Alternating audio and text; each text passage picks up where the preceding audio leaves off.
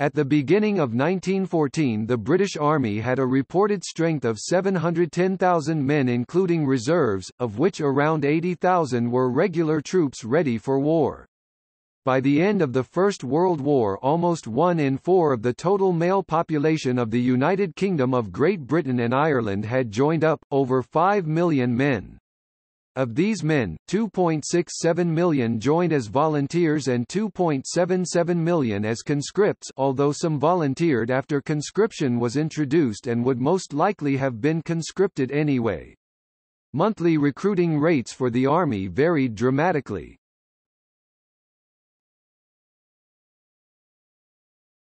Topic: August 1914.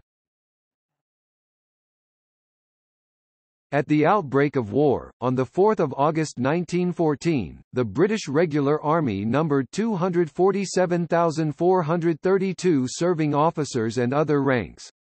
This did not include reservists liable to be recalled to the colours upon general mobilization or the part-time volunteers of the Territorial Army.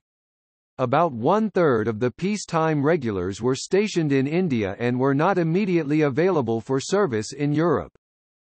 For a century, British governmental policy and public opinion was against conscription for foreign wars.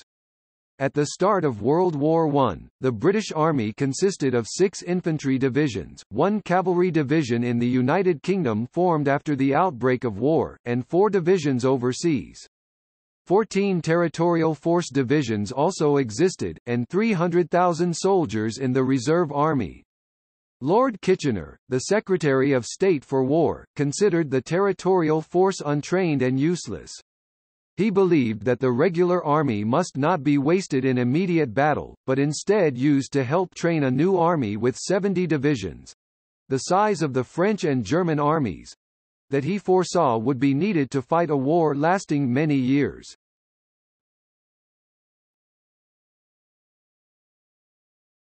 Topic: Volunteer Army, 1914–15. The British had about 5.5 million men of military age, with another 500,000 reaching 18 each year. The initial call for 100,000 volunteers was far exceeded, almost 500,000 men enlisted in 2 months, see the graph. Around 250,000 underage boys also volunteered, either by lying about their age or giving false names which recruiters often turned a blind eye to. One early peculiarity was the formation of PALS battalions, groups of men from the same factory, football team, bank or similar, joining and fighting together. The idea was first suggested at a public meeting by Lord Derby. Within 3 days, he had enough volunteers for 3 battalions. Lord Kitchener gave official approval for the measure almost instantly and the response was impressive. Manchester raised 9 specific PALS battalions, plus 3 reserve battalions. One of the smallest was Accrington, in Lancashire, which raised 1. One consequence of PALS battalions was that a whole town could lose its military-aged menfolk in a single day of battle. The women's suffrage movement was sharply divided, the slight majority becoming very enthusiastic patriots and asking their members to give white feathers, the sign of the coward, in the streets to men who appeared to be of military age to shame them into service. After assaults became prevalent, the Silver War Badge was issued to men who were not eligible or had been medically discharged. The popular music hall artistes of the time worked enthusiastically for recruitment. Harry Lauder toured the music halls, recruiting young soldiers on stage in front of the audience, often offering £10 for the first recruit tonight. Marie Lloyd sang a recruiting song "I didn't like you much before you joined the army, John, but I do like you, Kaka, now you've got her khaki on." 1914. Vesta Tilley sang "The Army of Today's All Right." The available pool was diminished by roughly 1.5 million men who were starred, kept in essential occupations. Almost 40% of the volunteers were rejected for medical reasons. Malnutrition was widespread in society. Working-class 15-year-olds had a mean height of 160 centimeters, while the upper class was 171 centimeters. From the first, Kitchener insisted that the British must build a massive army for a long war. He argued that the British were obligated to mobilize to the same extent as the French and Germans. His goal was 70 divisions, and the Adjutant General asked for 92,000 recruits per month, well above the number volunteering. See the graph. The obvious remedy was conscription, which was a hotly debated political issue. Many Liberals, including Prime Minister H. H. Asquith, were ideologically opposed to compulsion. By 1915 they were wavering. In summer 1915 every man aged 18 to 41 was recorded under the National Registration Act. A pink card for each man listed his pertinent data. The Cabinet were given a strong warning in September 1915 in a paper presented by their only Labour member, Minister of Education Arthur Henderson. He argued many working men would strongly resist serving a nation in which they did not have a legitimate share in governing. They resented the idea of being dragooned to face possible death by a parliament they had no part in electing.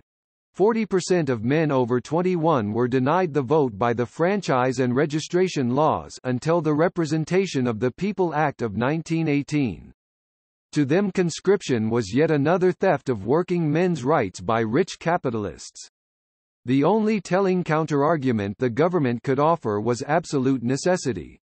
Workers must be convinced that there were too few volunteers to meet the need, so they would lose the war, which would mean the end of Britain. Army leaders should convince Union leaders by laying out the military facts.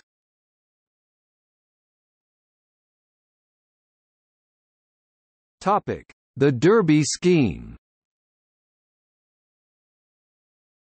The Derby Scheme was launched in autumn 1915 by the Earl of Derby, by then Kitchener's new Director General of Recruiting, to determine whether British manpower goals could be met by volunteers or if conscription was necessary. Each eligible man aged 18 to 41 who was not in a starred essential occupation had to make a public declaration.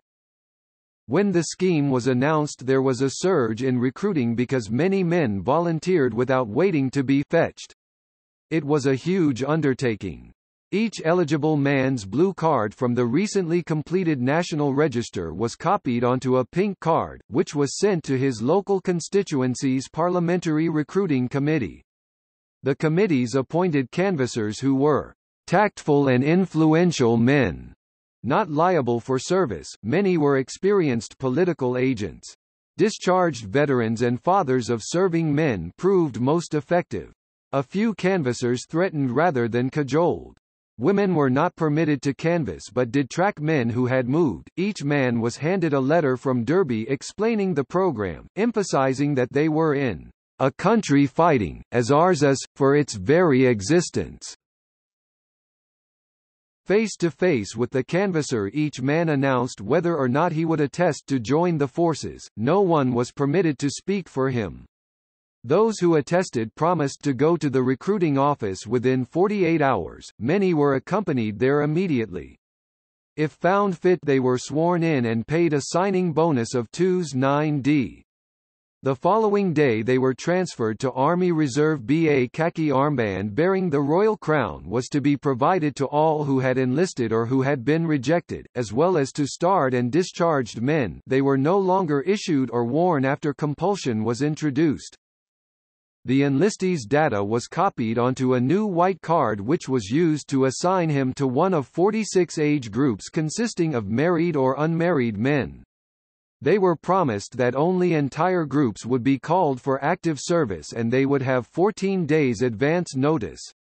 Single men's groups would be called before married. Any who wed after the day the scheme began were classified as single. Married men were promised that their groups would not be called if too few single men attested, unless conscription was introduced. The survey was done in November and December 1915. It obtained 318,553 medically fit single men. However, 38% of single men and 54% of married men had publicly refused to enlist.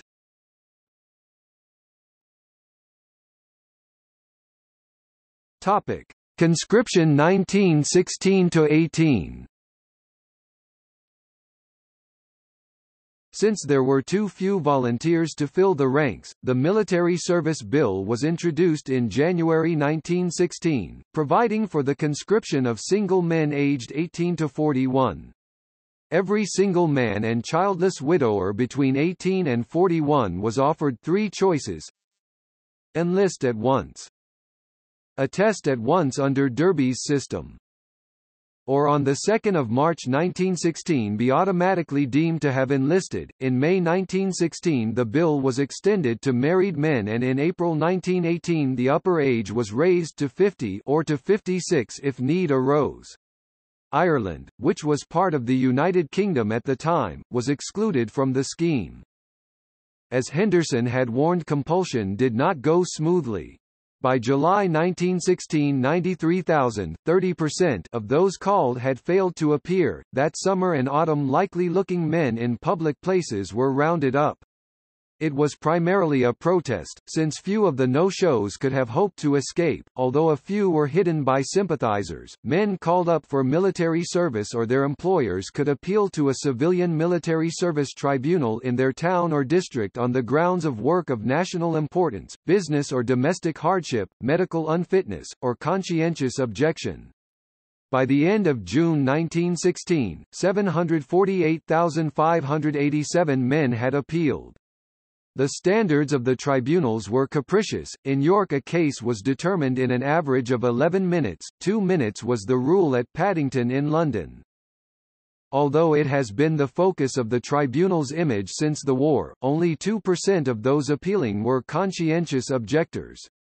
Around 7,000 of them were granted non-combatant duties, while a further 3,000 ended up in special work camps. 6,000 were imprisoned. 42 were sent to France to potentially face a firing squad. 35 were formally sentenced to death, but immediately reprieved, with 10 years penal servitude substituted. Many of those appealing were given some kind of exemption, usually temporary between a few weeks and 6 months, or conditional on their situation at work or home remaining serious enough to warrant their staying at home. In October 1916, 1.12 million men held tribunal exemption or had cases pending. By May 1917, this had fallen to 780,000 exempt and 110,000 pending. At this point, 1.8 million men were exempted, more men than were serving overseas with the British Army. Some men were exempted on the condition that they joined the Volunteer Training Corps for part-time training and home defense duties. By February 1918, 101,000 men had been directed to the Corps by the tribunals. A newspaper report on the 17th of February 1916 listed 5 sample appeals for exemption from conscription, and their results. In 1917 the Commons passed a bill to give the vote to all males over 21 and to many women as well, but it did not become law until 6 February 1918. In the same month occupational exemptions were withdrawn for men 18 to 23. In October 1918 there were 2,574,860 men in reserved occupations. Men aged 18 and a half were sent to the front starting in March 1918, violating a pledge to keep them safe until 19. There were also problems with men's suitability for active service. The healthy manpower was simply not there. Recruits were sorted into 3 classes, A, B, and C, in order of fitness for frontline service. In 1918, 75% were classed as A. Some B men also had to be sent into the trenches. The upper limit on the number of men conscripted is usually calculated by assuming that all recruits after 1 March 1916 were conscripts, 1,542,807 men, 43.7% of those who served in the Army during the war. However, Derby had enlisted 318,553 single men in Special Reserve B, who were called up in spring 1916, which reduces the conscripted to 37%. The married men who had attested in the Derby Plan are harder to categorize because they were not called up from the reserve but swept up with the rest. It seems that somewhat less than 35% of the men in the army were compelled to serve.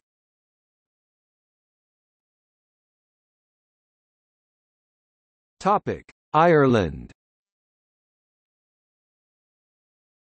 In 1918, legislation intended to extend conscription to Ireland was opposed by a broad movement of Irish nationalists and the Catholic Church in Ireland.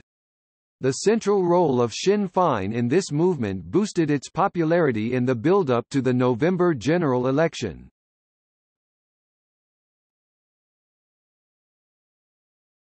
Topic: Recruiting staff. Notable men who served as Army recruiters during the war included Sergeant John Dugan, Victoria Cross recipient; Captain Samuel Hoare, later intelligence officer and conservative politician; Major Lionel Nathan de Rothschild, banker and conservative MP, awarded OBE for his services. Topic: See also: British Army First World War Reserve Brigades, Conscription in Australia, Conscription crisis of 1917 in Canada, Compulsory military training in New Zealand, Opposition to World War I.